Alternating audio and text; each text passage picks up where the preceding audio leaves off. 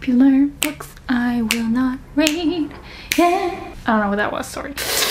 Hi guys, my name is Leonie. Welcome back to my channel. Today we're gonna talk about popular books that I'm not gonna read. Even though there are a lot of other people that absolutely adore these books, I'm just like, no. Oh, it's popular.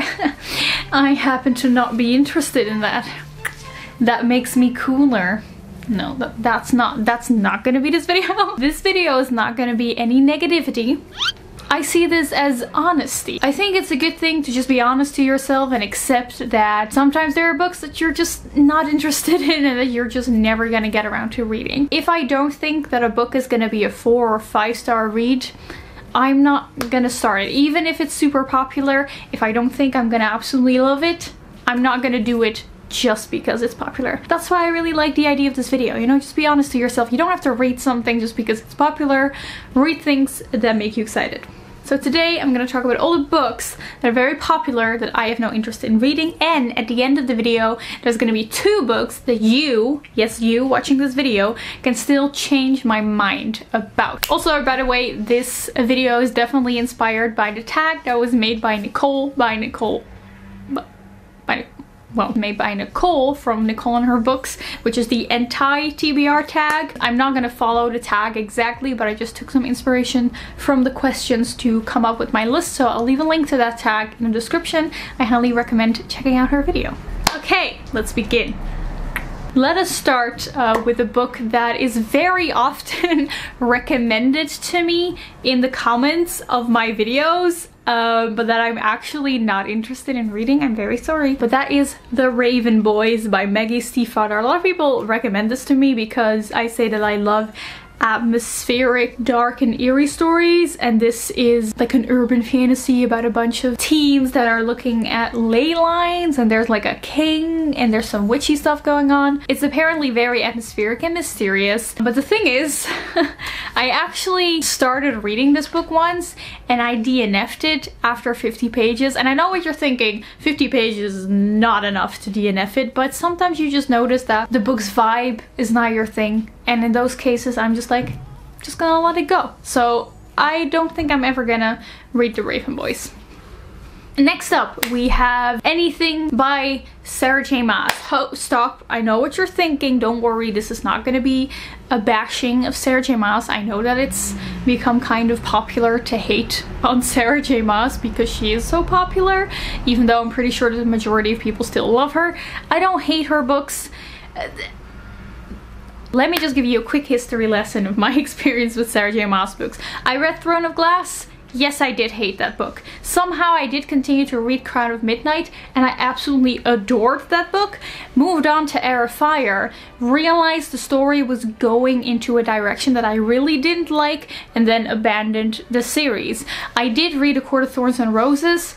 Enjoyed it, but definitely didn't love it. I did again move on to the second book because it was so hyped, A Court of Mist and Fury, and I never got around to finishing that book, so I'm also abandoning that series, and I have no interest in continuing those series or reading one of her other works. I've just noticed that I don't really vibe with those books the same way other people do, so not gonna read them. Next one is City of Ashes. I've talked about it a lot, so I won't linger on this one too much. I read City of Bones, enjoyed it, never got through City of Ashes, and I have no interest in reading any of Cassandra Clare's other books because there's so many. There are so many Shadowhunter books. I just can't handle the commitment. Next up we have Serpent and Dove. I've seen enough Read with Cindy videos to know that this YA romance is not gonna be my thing. Even though it has enemies to lovers trope, which I love because it's a romance between a witch and a witch hunter. This is one of those books that a lot of people adore and a lot of people hate. I just don't want to subject myself to something that I could potentially really hate. And then we have literally all the books by Adam Silvera. He's a super popular YA contemporary author. I've just recently made peace with the fact that YA contemporary is just not really my thing anymore. I noticed that I can't really relate to the characters anymore. Also, Adam Silvera's stories are supposedly very tragic and ew. emotions. Next up, we have the A Song of Ice and Fire series. Now, I did watch the show and really enjoyed it, but I just don't think that the books are for me. They're very bleak, very long. Also, there's like 8 books. Again, intimidating. And I know that this whole fantasy series kind of hinges not on magic and magical storylines, but more on the political intrigue. And as you know, I'm just not a fan of political intrigue in books. I like it in TV shows, but for some reason, not in books. Definitely never gonna read that entire series. Then we have, in the same vein, Outlander by Diana Gabaldon. I think we're sensing a theme here, and that is that long series just intimidate me and I don't want to even start them. And I'm gonna say something very sinful right here, but it is one of those books that if I ever want to experience the Outlander story, I'm probably just gonna watch the TV show. Sorry. Then we have the very popular science fiction stories Illuminate and Aurora Rising. I can't really explain why, but there's just nothing about these two series that really attract me. Maybe it's just a space science fiction thing because I'm not very familiar with it, but I do know that if I ever want to get into space science fiction, I'll probably start out with like a more classic story like The Hitchhiker's Guide of the Galaxy. I don't have any funny or eloquent arguments for why I don't want to read them other than I'm just not interested. Okay, next up we have one that might surprise a lot of people. As you all know, I'm a really big fan of Leigh Bardugo's books. Should I just stay like this for the rest of this segment? Just carrying these books, just like, hello, let me continue to talk. Anyway, the books that I will not be reading are The Language of Thorns and The Lives of Saints. The Lives of Saints, I don't know if it's out yet. Maybe it's just out or it's gonna be published soon, but basically these are both short story collections about the Grishaverse by Leigh Bardugo. I kind of feel like a fake fan for not buying these books, but here's the thing, okay? These are short story collections and I just know that I tend to not read short story collections. I'm not a huge fan of reading short stories. I like finishing full novels. I'm just not really interested in reading these short stories, so I'm not gonna buy them. I don't know. Does that make me a fake fan? I don't know. And I don't really get enough satisfaction out of just owning them for my collection, which I know could be a reason for people to get them, but for me that's not enough of a reason, so yeah, these are gonna be some Grisha books that I will never read. And that is painful to admit, but sometimes you just gotta be honest with yourself.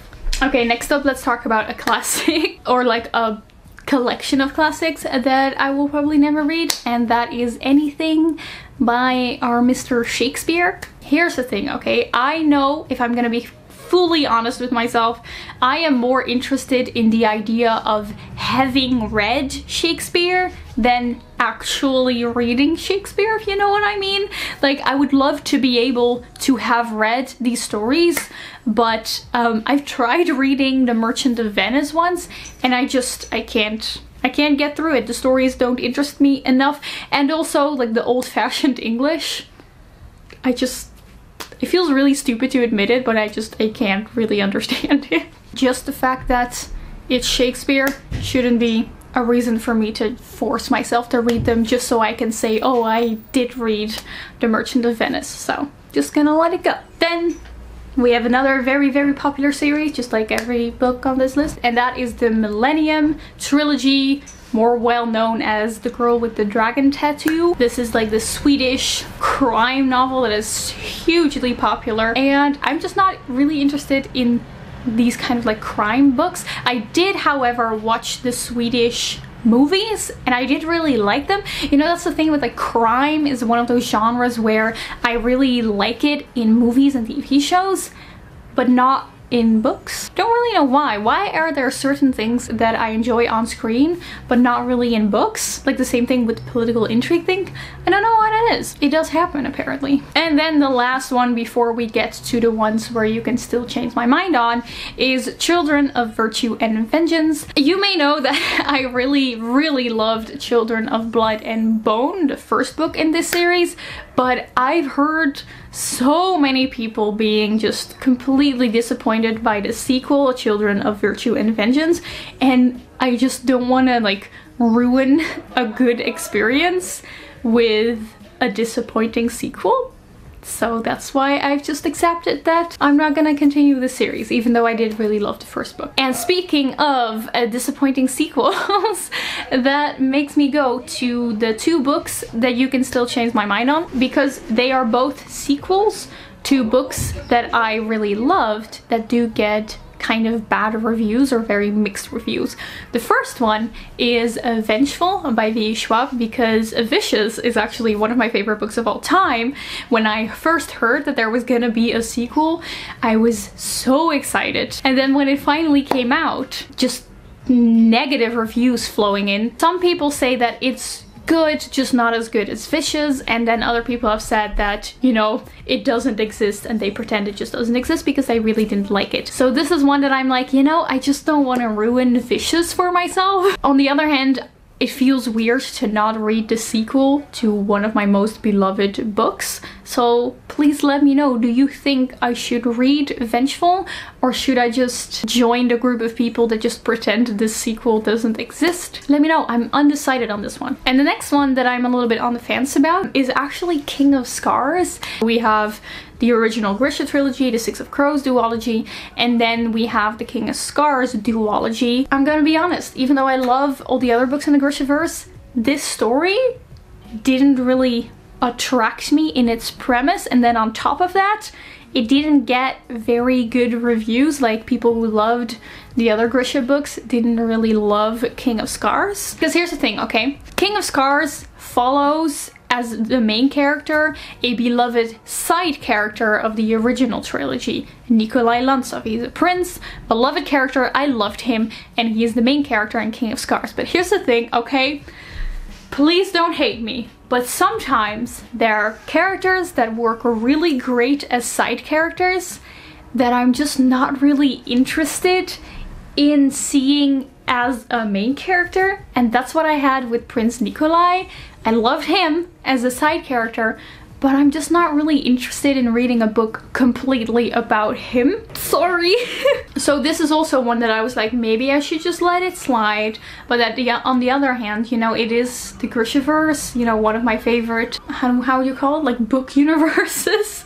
So let me know, do you think I would like King of Scars? Or do you think I should just, you know, skip it? Let me know in the comments what you guys think. Please let me know what some popular books are that you have no interest in reading. I love knowing that. I don't know why. I love watching other people's videos about popular books I don't plan on reading. Definitely, again, check out the video made by Nicole in the description. If I ever do end up reading like one of the books on this list, I've been exposed as a fake, I think. If you like this video, give it a like and subscribe to my channel if you haven't already. You can follow me on my social media at The Book Leo. I really hope you enjoyed this video, and I will see you soon in another one. Goodbye.